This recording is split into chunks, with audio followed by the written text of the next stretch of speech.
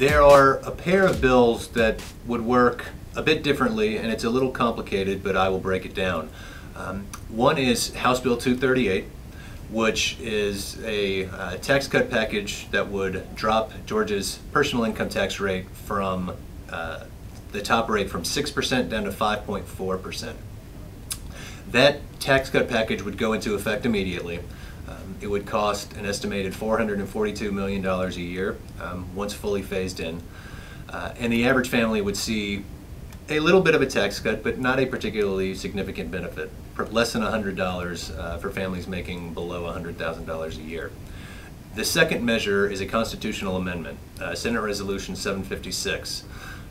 That would create a formula, would put a formula in the state constitution that would lead to a gradual roll down, if you will, a gradual series of cuts in the income tax, at least going down to 5.8% from 6%, and potentially even further on an almost annual basis if the state was able to meet certain targets when it comes to revenue and how much we fund our reserves or our savings account.